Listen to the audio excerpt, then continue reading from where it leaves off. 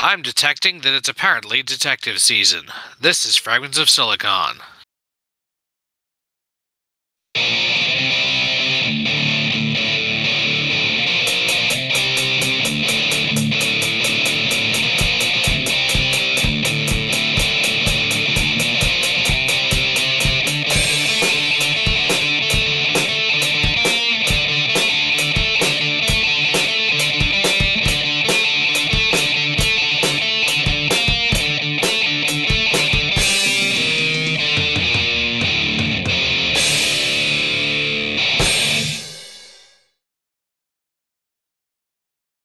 All right, welcome to another installment of Fragments of Silicon.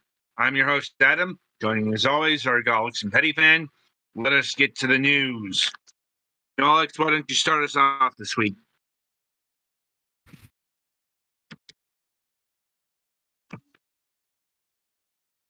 I'm guessing you muted again. Probably. Yep, sorry. Our dryer's broken, so that's fun. Mom knows how to fix it, but we're waiting for the part to get in, so we're going to have to use the laundromat at least once this week for drying. Thankfully, the washer still works. Let's see. Trying to practice up on the thing for the milk chocolate, dark chocolate, white chocolate Splatfest this weekend. Which is also... There are Pokemon events this weekend, too. There's the Valentine's... or the return of the Unrivaled Greninja, and then the Valentine's raid event in Scarlet Violet, so that'll be interesting. Hopefully this week we'll get to actually do Pathfinder too. The last couple of weeks we haven't been able to because my DM had a sinus infection. Those are fun. Yep. But I think that's about what I've got.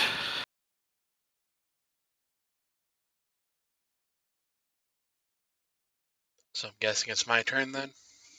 Mm-hmm. Oh yeah, and we almost finished Macross Eternal Love Song with Mac the last Sunday, except for he talked him out of thinking that he had to actually fight the final boss, because it's not the character that you think it's supposed to be. And then the game soft-locked when apparently you have some allies that will just keep heading towards the back of the map, and if they hit the back of the map, it doesn't know what to do. So their turn never ends. So, yeah, we'll have to redo the final battle. Fun.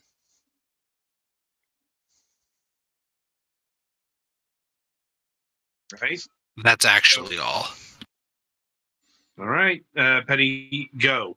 I was going to say this week was relatively uneventful, and then Sunday night happened. So my mom has a broken tooth, and apparently it started to abscess.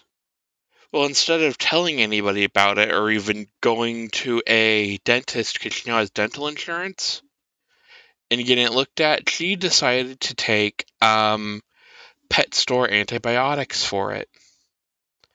Well, Sunday night, the pain got so bad she had to go to the ER. And they admitted her for a little over a day, almost 2. And they didn't do anything to drain the abscess because they want her to go see a dentist. So that's fun and a real good use of, funds. And so she's basically had about 2 days off work, and she doesn't have any paid time off, so payday's gonna be fun. But yeah, other than that, I guess she's, air quotes, fine. Still kind of a moron, though, but that's just me. I mean, an abscessed tooth, you can die from that. Yeah, I mean, it's especially real fucking air quotes intelligence, because she goes by several walk-in dental clinics on her way to and from work. That at least one of them had a big old sign that says they take her insurance. So the fault's kind of on her for that one. Because she could have easily gotten it taken care of when it started hurting. But what do I know? Other than that, I think I have my decks ready for the Digimon tournament this weekend. So, hooray! I'm probably gonna be running Machine Dramon. So, Digimon? yeah, the Digimon card game. Oh man, I haven't heard Digimon in a while. Love that. I love that. Love the show back in the day. They started up a new card game back in 2020, and I've been playing it fairly regularly at a local card shop every Sunday. Cool. I play too, but not very often, because the day that the local card shop plays is a day that I can't be there. So yeah, hopefully that, I ended up winning some stuff with that. And yeah, I think that's it for me, other than my cat's adorable and she wants to cuddle, so I guess next victim. All right, that'd be me.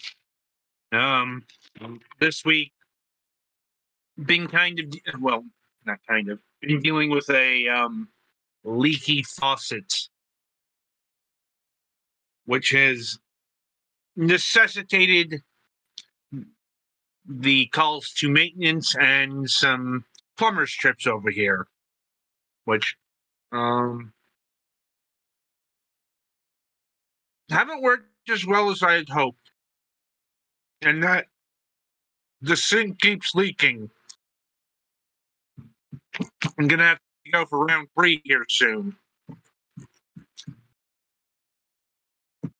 Because apparently there's a stoppage now. It's causing a new leak. Oh, fun. Ouch. Terrible. Now, hopefully this will be the last time that occurs. On the upside, my finger is doing much, much better this week. Say it's about 95 to 99% healed. Like, just waiting for like the new bits of skin with the old bits to fully merge. Yeah, it's like, but other than that, like, the infection seems to be well and gone. So. And yeah, I think that's about it for my news. So, merrily we shall roll along to the interview portion of the broadcast. And joining us this week, Rue from the River Room returns to our shores. So how are you doing tonight? Doing awesome, man. It's I've got a little motion sick earlier playing with some VR, which it was interesting. It was my first experience with it, and yes, why I don't play VR. Oh yeah. It made me a little bit motion sick, and I didn't expect that, but it is what it is. But yeah, I'm doing good. Other than that, okay. So let's see here. I think last time we had you on the program, we ended off with Iliad: The Crystal Wars. Yes. I think that has that come out yet? Yeah. It's already gone into shipping, and yeah, I got a full line of it, ready to go. It's been selling pretty good. The game is really cool. Honestly, it's a good one. Yeah. Like, I think I remember this thing getting good reviews when it came out, though I was concerned it might have gotten overshadowed by the actual Doom game that came out a few months back. It seems to have done pretty well. I didn't have any issues.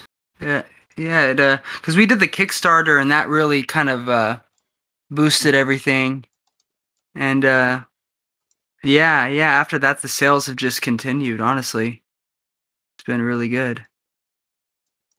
Were you taken by surprise by that, or were you expecting this to do well? I was expecting it to do well. Honestly, it's a really good game, and I try not to do like publishing deals with games that I don't personally enjoy a lot. And I've kind of gained this trust from, I guess, the community.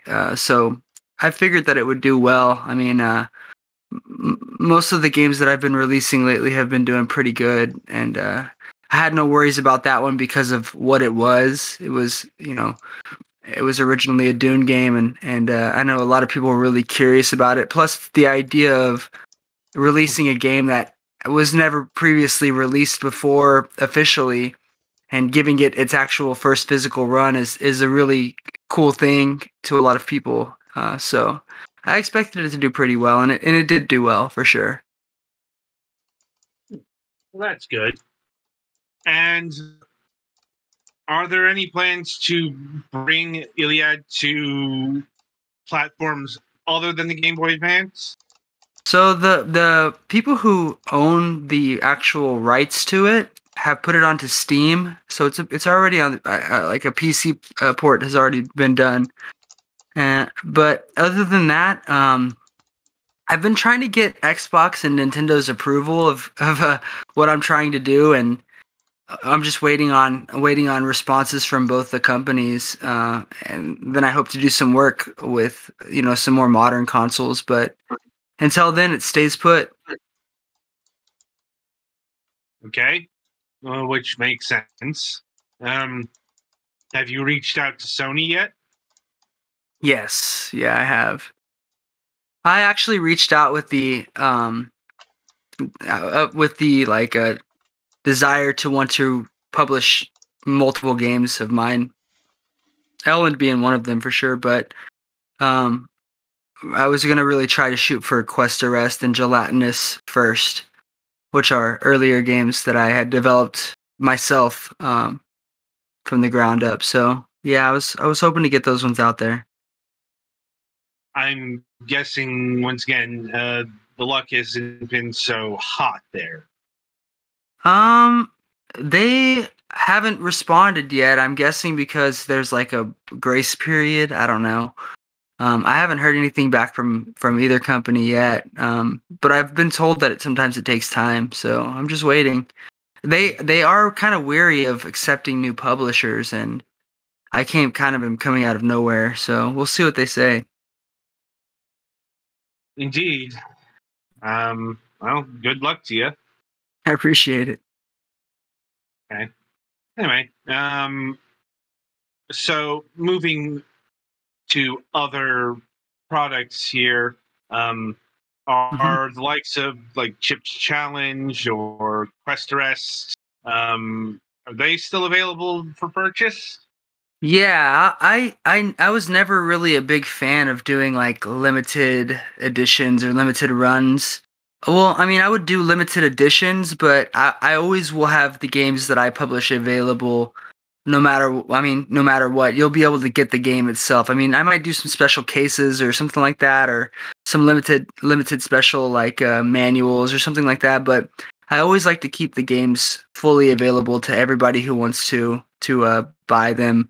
A lot of times I give away the ROMs for free. You can always download those and play for free. I'm not really into doing this for like a whole like let's get like a whole bunch of profits or let's gain wealth off of this. It's really like a preservation effort to try to just feed consoles that I love new games and kind of keep them alive for another generation. I have these nephews, and they're 9, 10 years old and they're playing Game Boy games because I'm producing and releasing Game Boy games. They're playing my games, and it's just cool to see, like a Super Nintendo or a Game Boy get use in this generation, by some kids. So it's really my goal whenever it comes to all of this.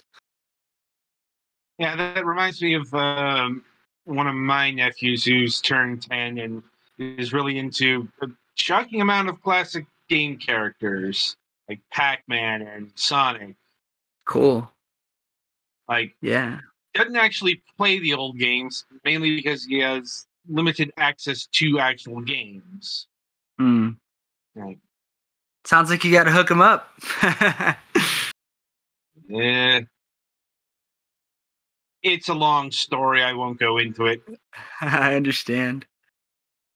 Yeah, but it's cool to see that new generation kind of accepting some of the stuff that we loved growing up as well. Like I'm wondering if they would take to something like Chip's Challenge, though. Chip's Challenge is like pretty hardcore as far as like puzzle games, and I have another one that's pretty hardcore called Big to Small.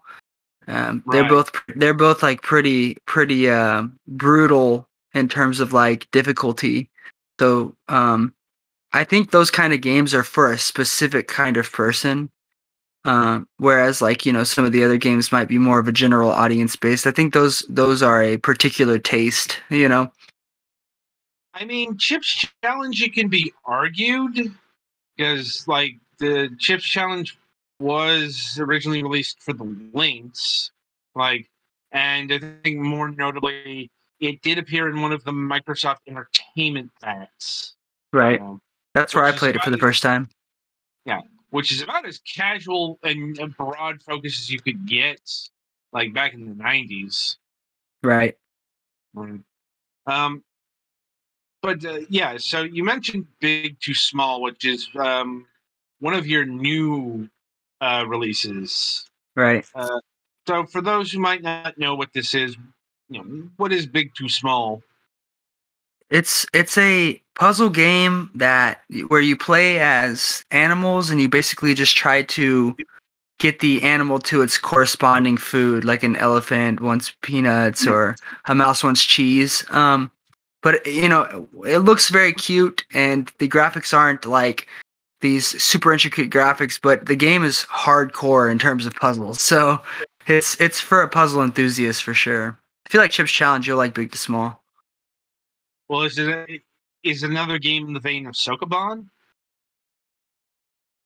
I never played Sokoban, so I'm not sure. Did you ever play the Game Boy game Boxel? No. That's basically Sokoban, and Chip's Challenge is I think I know what you're talking about, like a block pushing kind of game, maybe. Yeah. Block, box, any game where you have to push boxes or blocks or square objects into a certain configuration, and you have to watch for like corners and walls. It's similar to that, yeah. It's kind of like I saw somebody comparing it to Goof Troop on the Super Nintendo. But yeah, it's a puzzle, a pretty hardcore puzzle game, and it gets really hard really fast. So if that's something that you're into, then like I said, it's a particular taste. Some people really hate those kinds of games or get frustrated easily. Others really absolutely love them. So I think Chip's Challenge gains like a pretty high difficulty pretty quickly too. Certainly not an easy game beyond the first few stages. Right. Yep. Right. It's like, they can get very complicated. Right. And so does this game add any particular flavorings to that Chip Challenge formula? I think it's quite different from Chip's Challenge because Chip's Challenge you play as if like you're on like whenever you play old games, whenever you slide on ice, you know how like or in the chip challenge levels or chip challenge games, you know how like you slide on ice and you hit a platform and you press down, you slide on ice and you hit another platform. It plays like that, but the whole game is that way. So you have to kind of predetermine your paths, you know. Yeah, I know what you're talking about. I've been This level that Petty is currently on is one of the first absolutely bullshit that you're expected to do all of this in one levels. And there's plenty of those. Yeah, I'm like I've encountered those kind of puzzles in Zelda games, or the It'll Do series comes to mind as well. I think luckily Zelda's a bit more tame though. I mean, I think it's better for a more general audience. Some of those puzzles can get yeah. Zelda puzzles. Okay, so the hard part about a lot of the Chips Challenge things is that the levels get quite long, and there generally aren't checkpoints. So you have to deal with. Yeah, it's a long chain of execution where you have to get everything right. Yeah, if you mess up, start over entirely. Start all over. Yeah, brutal, super brutal. I created a platformer game called Gelatinous, and we tried to create the difficulty to be really high on that too, but it's just a different style of game. But it's kind of like that in the same situation where you have to get through some obstacles, and if you make one mistake, then back to the checkpoint, and it really like frustrated me whenever I was doing testing because it was pretty hardcore, and I'm not really that good of a gamer. I'm not really that like talented whenever it comes to gaming. I see a lot of people who are really good at games, and I'm just not. So it was interesting to try to create something like that was even hard for me. And you forgot to pick up the yellow key. Now, is Big to Small something you programmed, or is it another retro game that you found somewhere? So this is it's a game programmed by a guy named Matthew Steele, and he's not online, and he just isn't on social media or anything like that. And he came to me and he said, "Hey, I want to publish my Game Boy game," and I was like, "Okay, cool." So we got to talking and working together, and I was like, "Hey, man, I think it'd be a cool idea if we spread this across different platforms." So created a Nintendo 64 version, created a Dreamcast version, working on a PC version of the game. So I just kind of opened it up and gave it to an audience, and he really was just looking for people to play his game.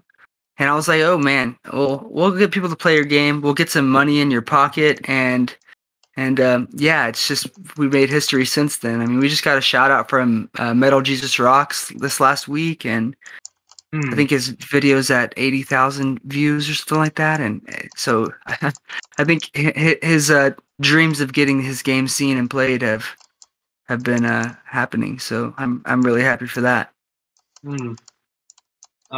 So how did you land on the Nintendo 64 and Dreamcast as platforms of choice? Just the realm of possibility. I'll work with any platform that I can. The thing that sucks about working with some CD-based platforms like Sega Saturn or the PlayStation 1 is that the discs, the copyright protection system is like really hardcore. So it's easier to create games for the Dreamcast because there's no copyright system. And I mean, there is, but it's been long since broken. Yeah, you can play a lot of times with certain models of the Dreamcast, you can burn just regular CDs, like blanks of the games and play it on your Dreamcast with no sort of modification to the system. So it makes it easier to develop homebrew stuff for consoles that don't try to argue with you, you know? Right. And I mean more like the N64 and the Dreamcast versus, say, bringing this to Genesis or Super Nintendo.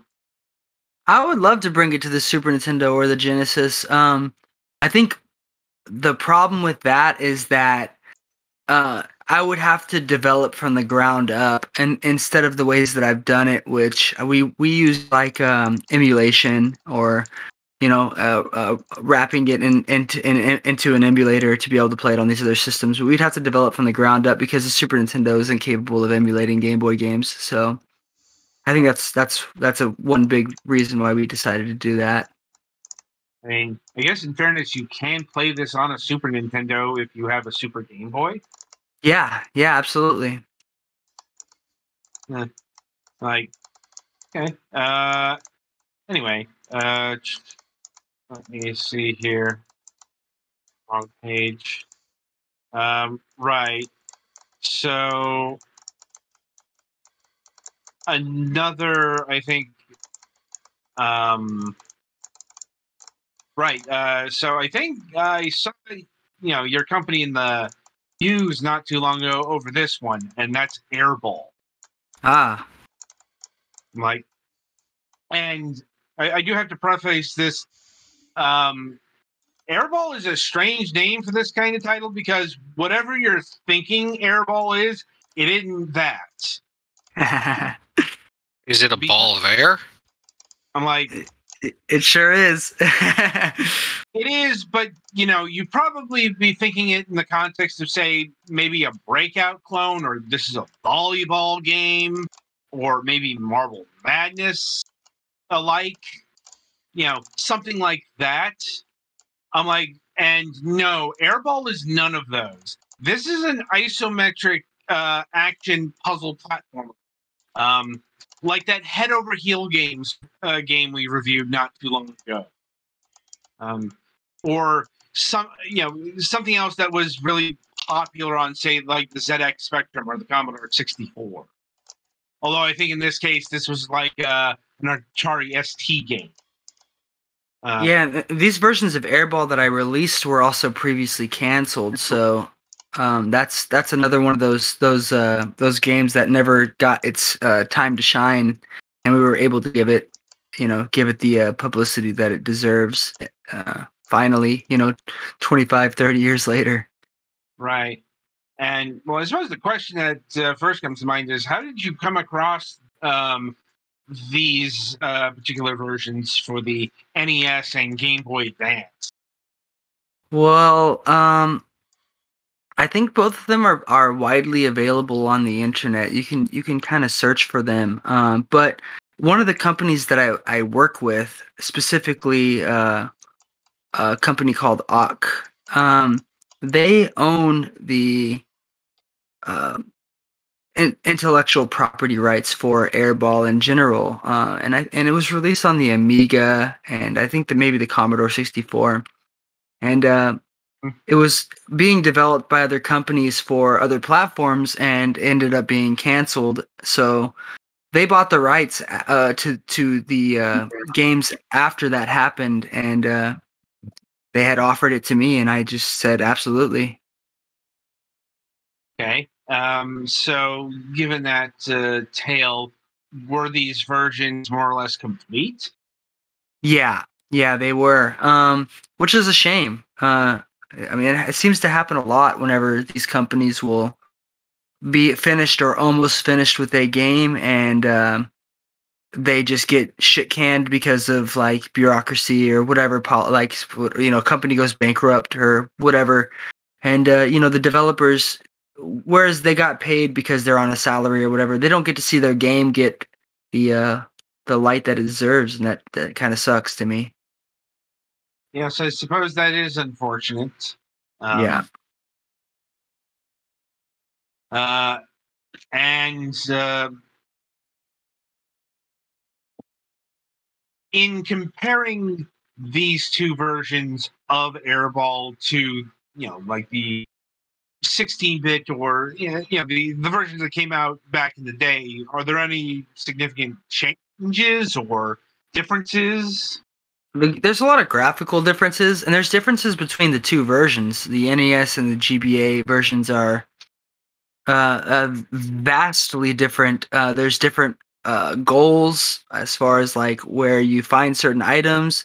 I in the NES version, you actually have a life bar, whereas in the GBA version, it's one hit kills.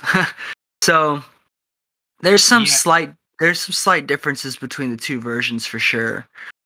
They both play relatively similar, but you're gonna get a different experience out of each of them because of those subtle differences. Yeah, that's about what I would have expected.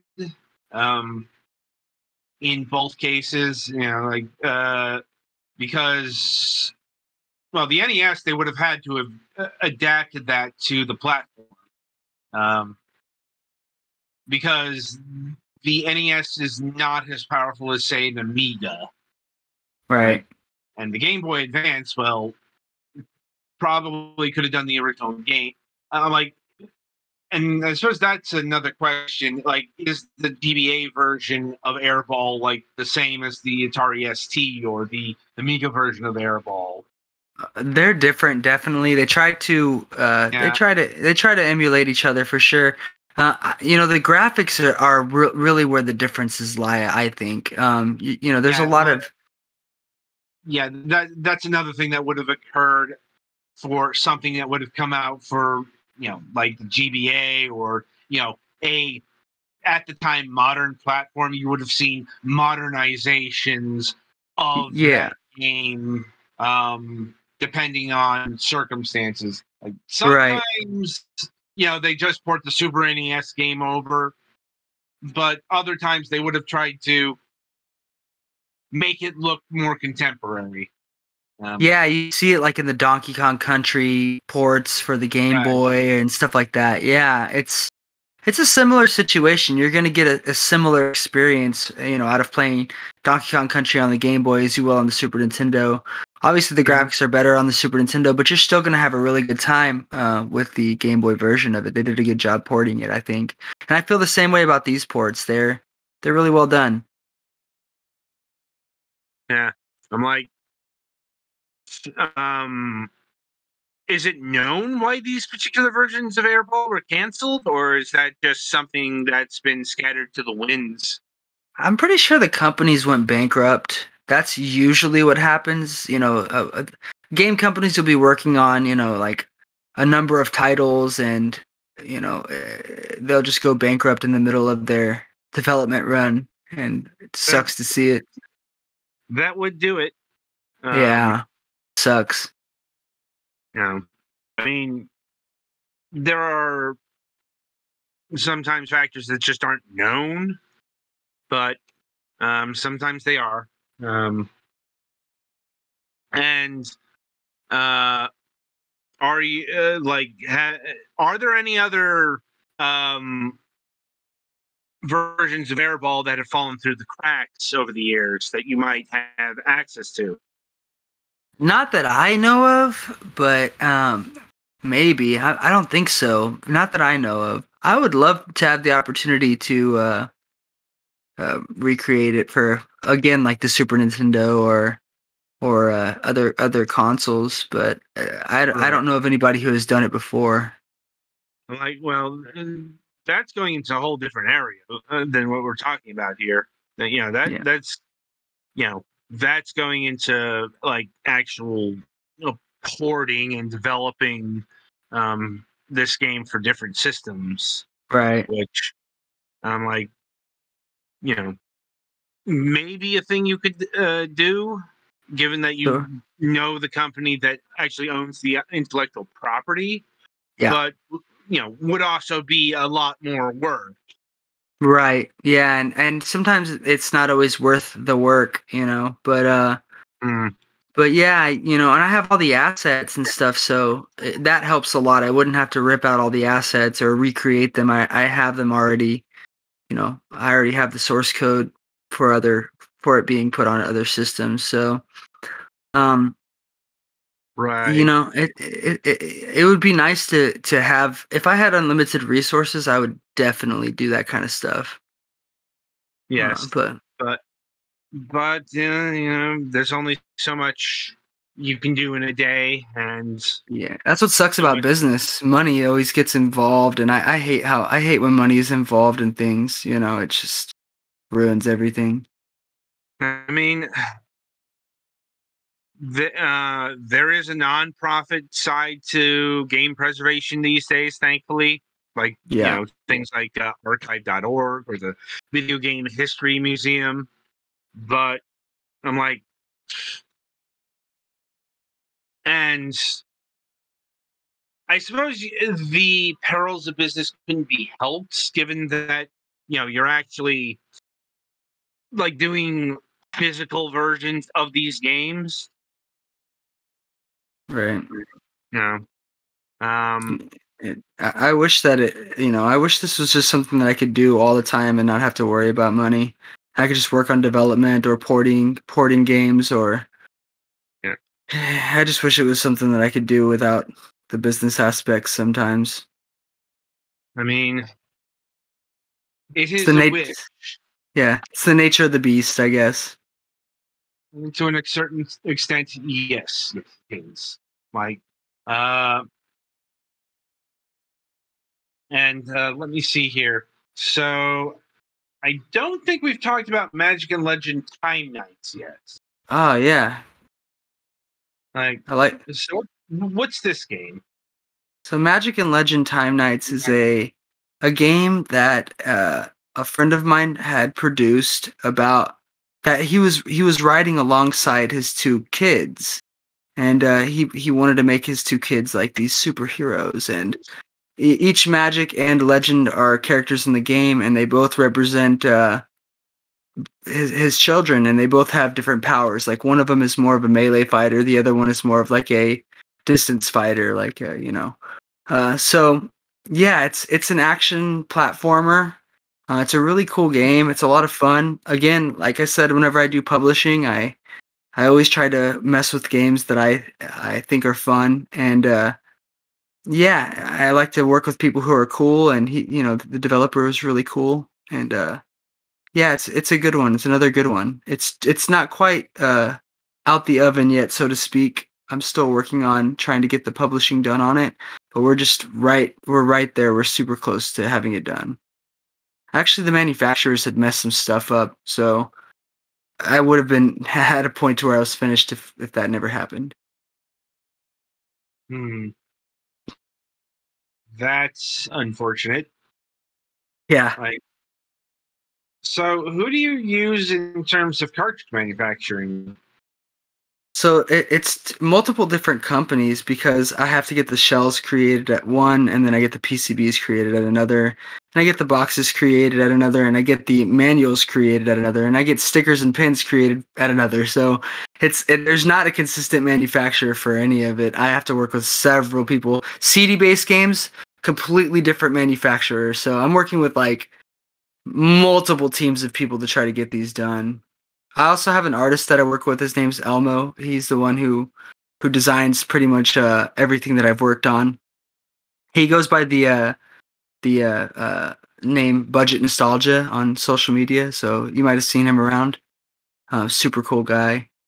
And yeah, so there's just like not one single producer of it. It's just like a whole mess of people that I have to work with to get it all done.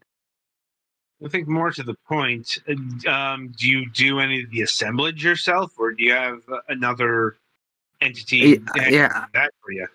I assemble all of it by myself. I'm the only person who does it. It's really wild. It actually sucks, kind of. It takes up more time than I'd like it to. Yeah. Well, let's just say you're not the only retro developer we know, and we spoke to one of those types not too long ago who had a pretty big order of NES carts that they had to hand assemble, and their hands were regretting it after the ordeal. I mean, this is what I do. So before I came on here, I was assembling stuff, and not only do I assemble stuff, but I ship and I package and ship everything. So I'm sitting here like printing labels and taking everything and putting it in the respective boxes and shipping it to all these different places, and it's just a constant grind. While at the same time, like trying to find new stuff to work with and trying to develop games myself. It's a lot of work. again, if money wasn't an issue, man, if I didn't have to pay rent in my life, then I would do this stuff all day, all the time. I would just I would be developing all kinds of stuff. Yeah. Yep. But there are always the costs of doing business. Yeah. Like, yeah, absolutely. And anyway, moving past that, is there anything else that you're working on presently that you haven't put up on your website yet? Oh, absolutely. I have about 10 projects that are open right now. 2 of them that I'm developing myself, and about 8 of them that are developed by other people. One of them I can talk about is a Dreamcast game that I'm working on. It's called Blood Rush. It's a beat 'em up style zombie game for the Dreamcast where you can play with co-op with 4 different players, and you just freaking beat the crap out of some zombies. It's kind of in development. I've slowed down since my daughter was born. But yeah, it's slowly making progress, and it's a really cool game. It's coming together really good. There's a bunch of areas to explore. It's an open world. Like I said, you could play with 4 players at once on the screen, couch co-op. But yeah, that's one of the ones that I'm developing. But yeah, there's plenty of other projects like preservation projects that I'm working on, and yeah, it's just stuff that I can't talk about necessarily, but I have a lot of stuff in the canon, so to speak. Okay, and what about in terms of the retro scene? Anything that you can talk about currently? All of this stuff is the retro scene stuff. I mean, I guess let me rephrase that. Yeah, more retro is subjective. Well, it's like any more found lost retro relics, Yes, yeah, absolutely. Yeah, I'm working on a couple of CDI games that were lost in oblivion, and trying to get them, the release for the first time. That's going to be probably the next thing that I announce, I guess. I'm like, wow, the CDI. I'm like, yeah, I'm like, I recently bought one. I do not have good opinions on the CDI. I actually knew somebody who had one, and yeah, that was not a good system. There's several very few times that I get to enjoy an old system for the first time, and I recently got to do it with the 3DO and the CDI, and I gotta say, man, I've actually enjoyed playing with both consoles. Like there's better consoles if you're gonna buy, if you're putting it next to a Sega Saturn or something like that. Sure, the Saturn's gonna slap harder for sure, but I really enjoyed the CDI, and I really enjoyed the 3DO. And while I understand the hate that they got next to things like the PlayStation or these other consoles, I still think they're pretty fun to play with. Like, that might depend on the conditions, because from what I've been hearing, like CDIs have not been doing well as of late. Like, they're on the upper end of their build quality. Yeah, like belts and stuff are starting to fail, and chips and caps, and yeah. I imagine the 3DO is probably facing the same fate, because we are talking about CD-based systems, so there are a lot more in the way of moving parts than an NES or Super NES or Genesis. And yeah, broken disc trays, just all that kind of stuff is befalling. Laser problems. And it's doubly a problem with things like the 3DO and CDI, because those were not popular, right? And thus the capacity to fix those kind of systems is a lot more limited than a broken Genesis. Right. I could get a new belt for my PS1 in a matter of days. Finding one for a CDI is oh no. Yeah, right. Like, the less popular the system was to start with, the harder it's going to be to. I think the CDI used proprietary drive belts, like non-standard length. So good luck. Yeah, it's tough. Yeah, it's tough for sure. Yeah, it's like even something as ancient as the Atari 2600 is an easier fix, from what I understand. That's just from rarity and scarcity and propriety down to anything else. Yeah, it sucks to see that the drives fail for sure. That's usually the first thing that's going to go on them. Yeah. And they're not even air quotes wanted enough to have solid state alternatives made up. Right. Yeah. And it's also a concern via the emulation scene. I think, I don't know the state of the emulation for the 3DO or the CDI, but they're probably not going to be as robust as more popular systems. Although that can absolutely depend on the system.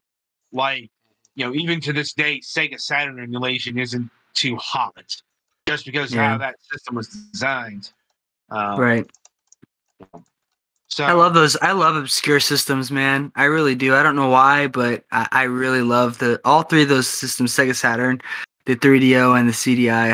Have really. I never got to play them as a kid, and I bought them within the last 3 years. All three of those consoles, and they were all so much fun to play with. I mean, there can be a certain excitement to it. Though, with the CDI, it's absolutely dependent on the game you play, because I can tell you there is no joy in those Zelda CDI games. I mean, people have been trying to preserve them just for the memes, but that's about it. I think those games have been actually preserved because, those are based off of proper Nintendo franchises, as, even as bastardized as they are, if you know what the CDI, if you ever encountered the word CDI, you probably think of those games. Well, and by all rights, they shouldn't exist, but if one for a fluke business deal. Yeah. They do exist, and they're part of they are part of the Nintendo legacy, no matter how much Nintendo wants to deny it. They want to bury that hard. They can never. But, I'm talking more about a lot of the more not notable or less notable CDI titles, like that version of Tetris we talked about that one time. Mm-hmm. Or, their version of the Groyler's Encyclopedia, which was the pack-in title. It's interesting. Yeah. Back in the day, to have an encyclopedia be your pack-in. Well, that's what weird. That's what the CDI was literally sold on. Mm-hmm. The CDI being a games platform was the second or third intended use of it. Yeah. Right. It was so much more sold on things like Encarta or those Living Books series, like Arthur and stuff like that. Versus actual video games. But actual video games did show up on the system. But it's just, you also got things like Robert Mapplethorpe and The Joy of Sex. These are real things that came out for the CDI. Anyway, so anything else in this vein that you can talk about? I'm gonna try to dip into doing some VHS and DVD publishing. Say that. Oh man. Interesting. Like, that's usually the domain of the Laserdisc game. And things that are resembling Laserdisc games. You know, Space Ace and Dragon's Lair. In fact, I think those games did come out on DVD. Either that or the full motion video set. You know, stuff like Mad Dog McCree or Yeah, I love FMV. I love cheesy FMV games. They're awesome. I know, like Limited Run Games has been trying to keep that port alive. You know, but there's certainly other full motion video games that have yet to be preserved. Right. Like Tomcat Alley hasn't seen that yet, or the or the video game version of Johnny Mnemonic. Yes, that is a real thing that exists. If I could get some, if I can get Nintendo and Xbox to work with me, then I think we might see some more of that kind of stuff. Yeah. Well, good luck to you on that. Appreciate it. Hopefully it works. All right. So I'm going to see if my colleagues here have any further questions for you. Cool. I think I'm good. Okay. Right. All right then. So Rue, it was wonderful having you on the program once again. And Yeah, I appreciate you guys having me again, for sure. Always happy to chat.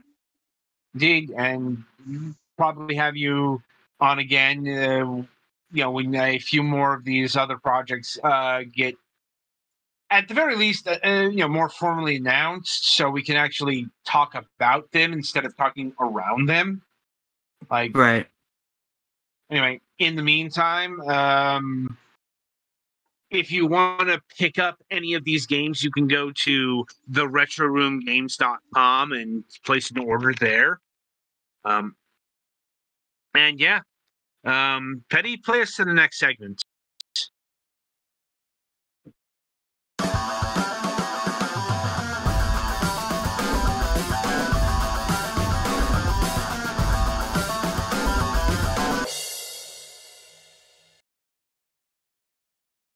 All right, welcome to the topic of discussion. So this week, we had to scrap our actual topic for the Nintendo Direct that aired as of this broadcast / recording just a few hours ago. Mm-hmm. Because that's how Nintendo rolls. If you knew about it in advance, it wouldn't be Nintendo. Not these days. They just, on a Tuesday. They like surprise motherfuckers. Yeah. They will announce a Nintendo Direct for the next day. Literally how that happened. And I guess less time for people to be tweeting threats at them that if the Direct doesn't include something that they already know whether or not it's going to include because they get done beforehand. Mm-hmm. Well, yeah. So there's quite a bit to unpack with this Nintendo Direct. But I do want to address one thing, and there's been a lot of chatter about the lack of new announcements from Nintendo in this, and that's by design. Guys, did you miss the part where Nintendo said that this was going to be about their spring to summerish lineup here? Mm-hmm. Basically, what they're releasing in the first half of the year. They always do this. Like, they're like one of the few video game companies that still do this. Yeah. Probably because they got burned on announcing things too soon. Mm-hmm. Though I will grant you that there is an extra layer of concern because, what the rumor mill has been churning out. And that is, like, Nintendo is lacking in big release ticket items after Tears of the Kingdom. Like, but here's the thing. That's just a rumor. There is no way right now to confirm Yeah. that. If it is true, even if it is true, they weren't going to, or even if it isn't true, they weren't going to try to even try to refute it here. Yeah. And it's also a question of how deep this rumor goes, because maybe we are talking about Nintendo's core teams, but that might not preclude Nintendo's affiliates and allies, as in, they could have another Mario sports title coming in the fall, just to cite one example. And whatever else. And plus, there is one more known title that has not been shown off in any capacity, and that is Metroid Prime 4. There is a possibility that has been moved to whatever successor Nintendo's working on to the Nintendo Switch, but as far as we know, Metroid Prime 4 still exists, is still in development, and is still coming out for the Nintendo Switch. But that's neither here nor there.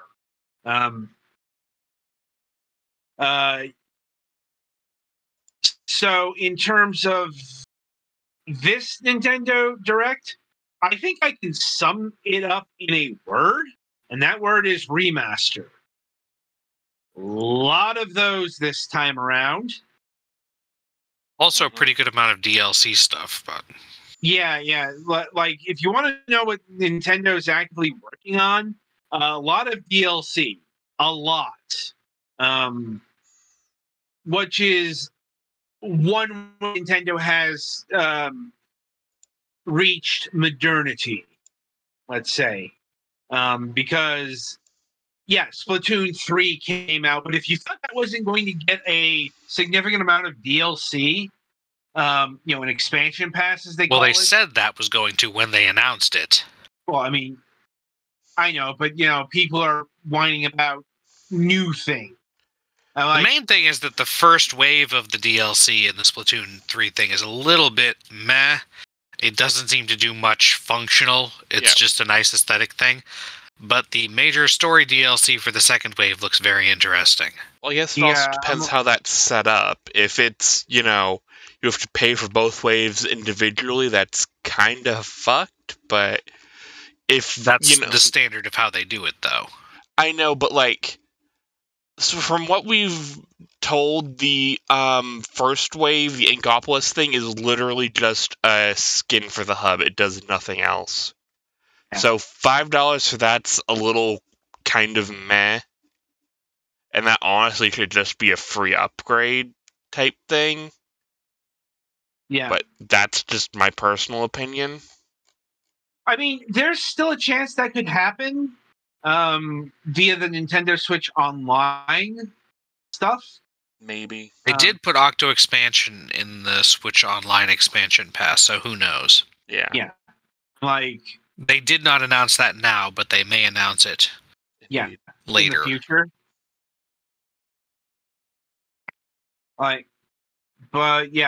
Fire Emblem. What is it? Engage. Yes. Yeah. That got its first DLC announced. Xenoblade in the form of another story chapter later, and sooner than that, a bunch of relatively popular characters to be added to the list of previous Fire Emblem characters that you can wear jewelry that gives you the powers of. Yeah. Xenoblade Chronicles 3 is continuing on with its expansion pass. I'm kind of behind on that game in terms of... Yeah. As is Mario Kart 8 Deluxe. And I suppose, there's another major card that Nintendo has yet to play. Mario Kart 9. Well, they're still doing 8. Yeah. I know, but they could do a Mario Kart 9 for the Switch. Mm-hmm.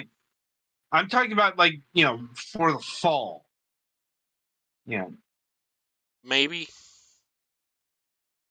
Anyway, so the headliners this time around were what began the show was Pikmin 4.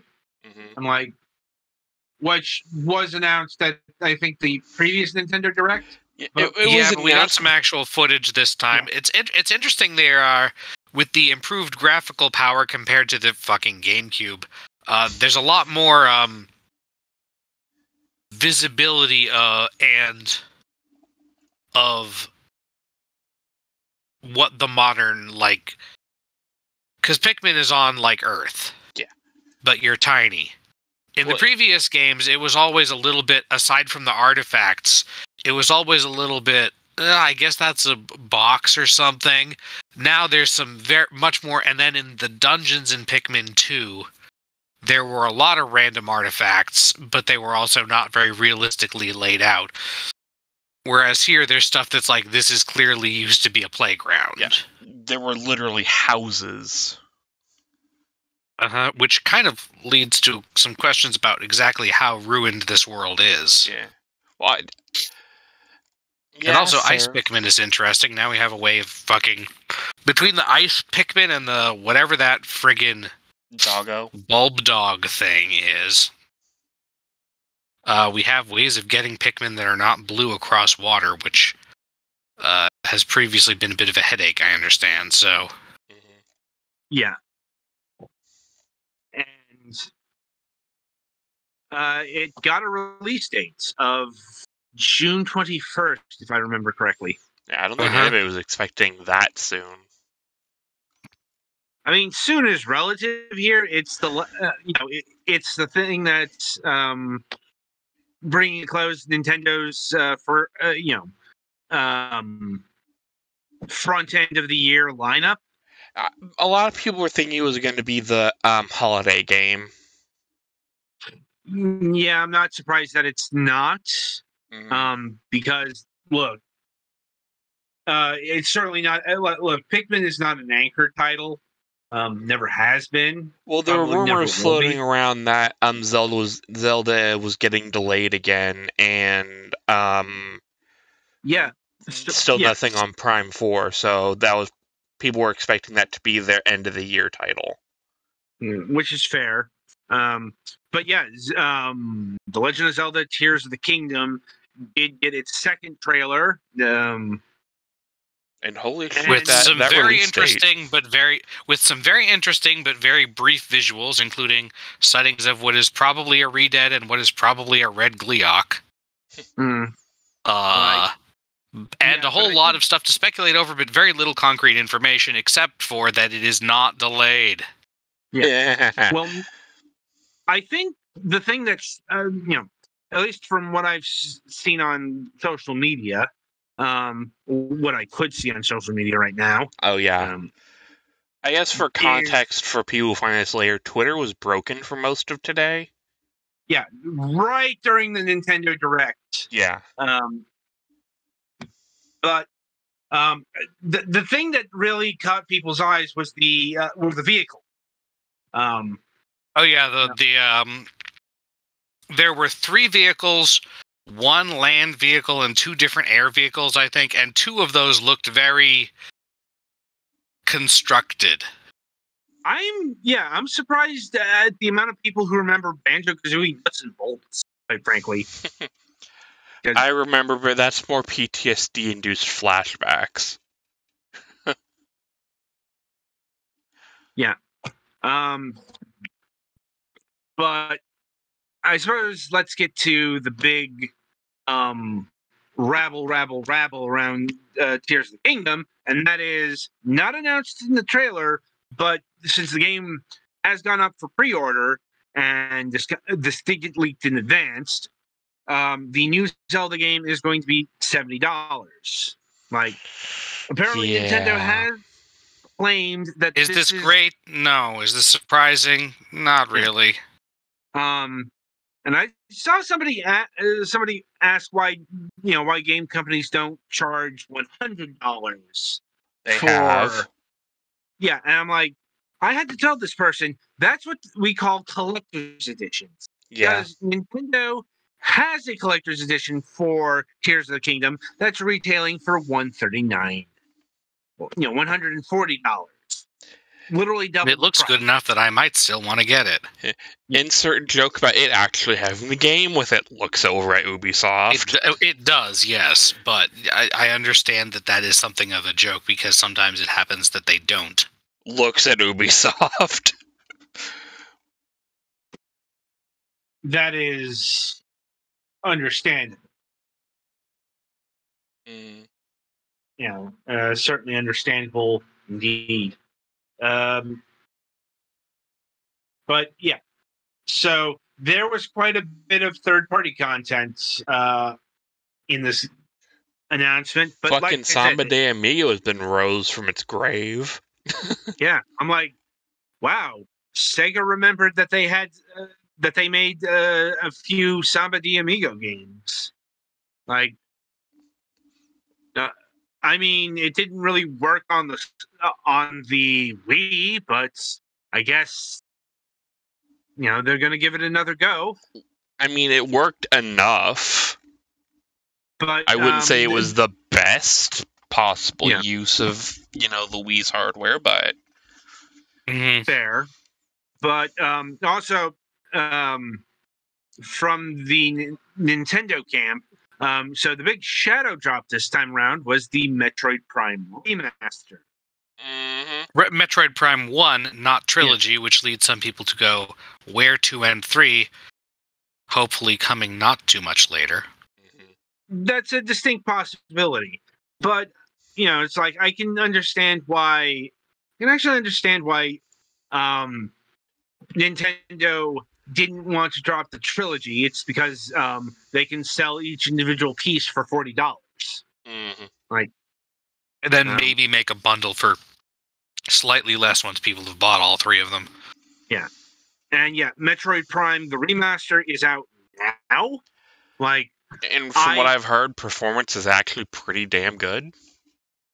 I'm like, I'm not exactly sure who's behind this remastering. Could be Retro themselves. Retro has at least posted some, mentioning, hey, this is a thing, but nothing else since. We don't know if it's their port or if it's just got their blessing. Yeah. We don't know if this was handled by, say, Grezzo or Tosei, insert company here. Though I'm pretty sure it's not, a random Western developer. They probably didn't use D3T or Iron Galaxy, something like that. Tartarus, maybe. Tantalus, yes. Yeah. I'm looking at the store page right now online, see if they have a dev mentioned. But yeah, anyway, like I said, plenty of remasters announced. Some had been rumored, like Baten Kaitos 1 and 2 HD remaster.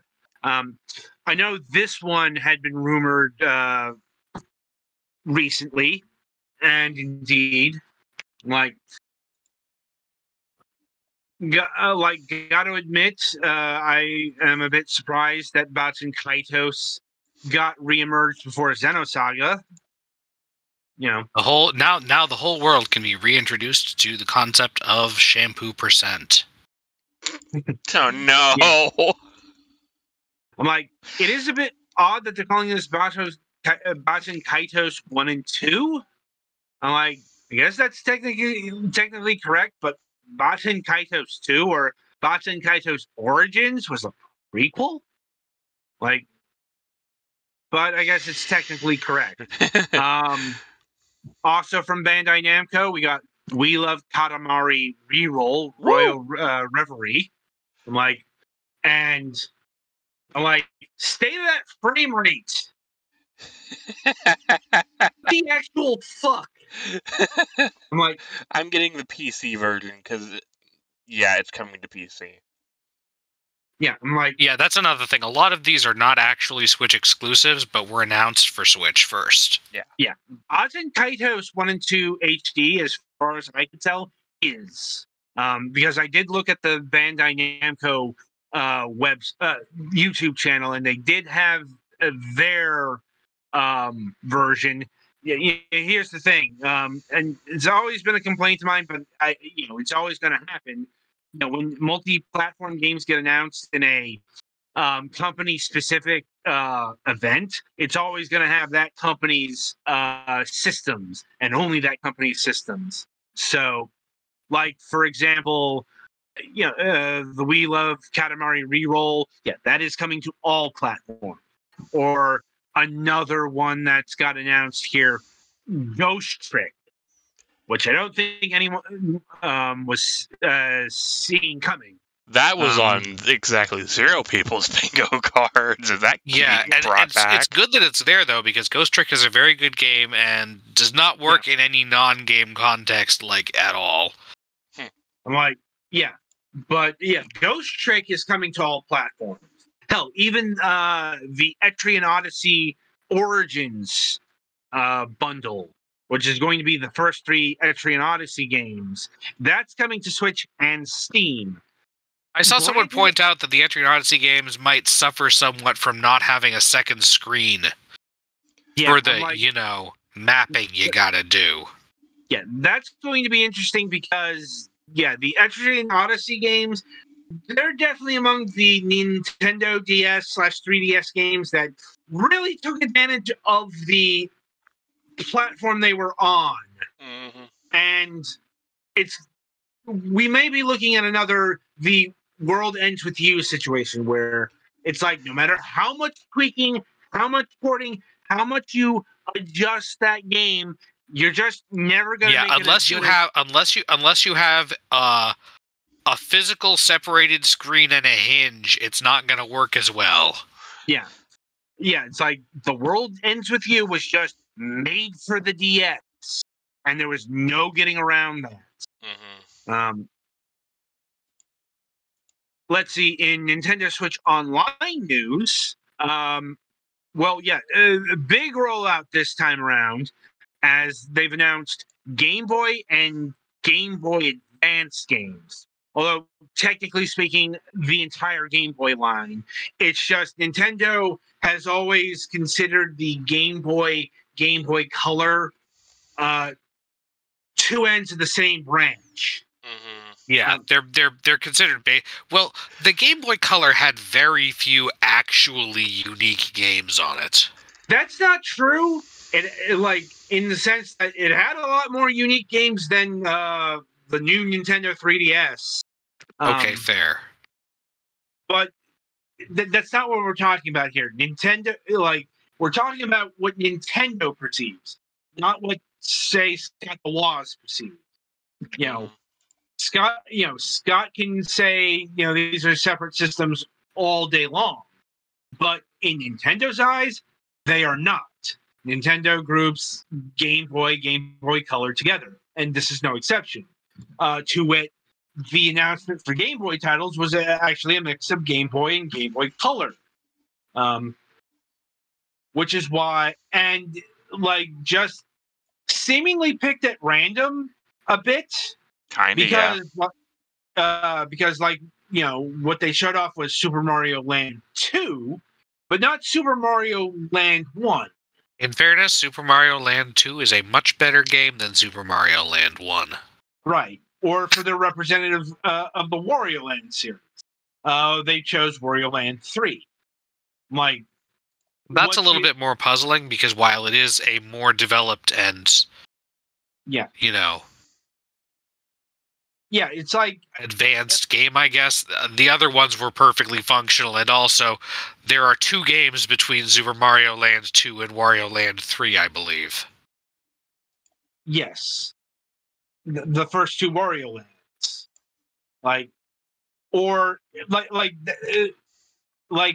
They picked Game & Watch Gallery 3. I know, but I think I'm seeing the pattern here. It's like Nintendo decided to pick the latest or last one of the series that got released on the platform, at least in terms of but then on the other side of the equation, they picked Link's Awakening DX instead of the Oracle games. Now the Oracle games were in the coming soon, though. They did have, and they did have the first Return to Dreamland, not the second. Like, so it is completely arbitrary. Whatever it's like whatever Nintendo chose. And yeah, let's see. They also had the Pokemon trading card game and Kirby's Tilt and Tumble for the coming soon section. Tilt and Tumble will be interesting because that is a motion controls Game Boy game. Yeah. I'm like, they also had a couple of third party. They chose Gargoyle's Quest, which, good choice. A bit of an underdog. Yeah, it's no good game, little obscure. Yeah. And Alone in the Dark, the New Nightmare for the Game Boy Color. That is just why? I didn't even know that was a thing, and I've heard from people that it was not a particularly good thing. No. But it looked nice. That's kind of what it was sold on back in the day. It's like, look, it's Alone in the Dark, the New Nightmare, kind of on the Game Boy. You can continue. I'll be right back. I have to run to the bathroom. All right. But, yeah. And, people were already complaining that, where's the GBA? Turns out it was literally right behind the Game Boy stuff. Like, and, yeah. So, a bit of a caveat on the Game Boy Advance, and that is a Nintendo Switch Online expansion pass. Yeah. So unless you're paying for the high tier, you're not getting access to the Game Boy Advance, which is honestly not that surprising. It's not surprising, but it's still the same kind of unfortunate. Like, it is good at least they didn't make all Game Boy stuff expansion pass exclusive, because that would have probably caused a riot. No, I think that would have just caused apathy. Like, maybe, yeah. Like, it's the same reason why they didn't do that with the NES, Super NES stuff. It's that old that Nintendo couldn't justify charging a higher tier for it.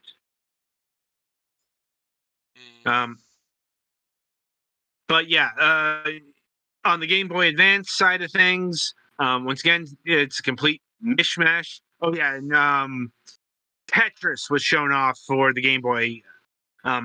Interestingly enough, it's the original Tetris and not Tetris DX. Yeah.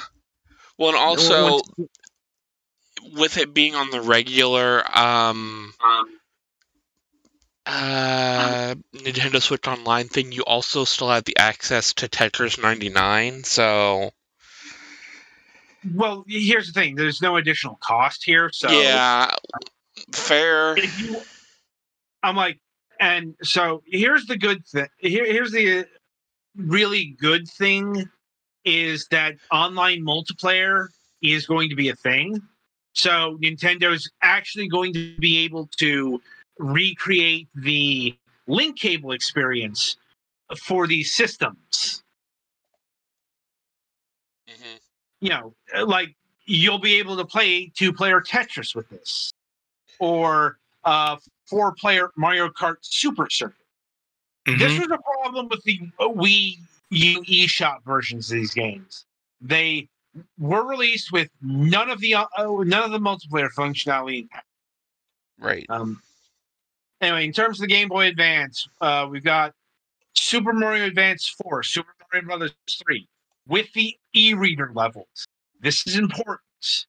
Yeah, because that's like half a game worth of extra levels. Yeah. And more to the point, the e-reader levels were never fully completed in North America or Europe.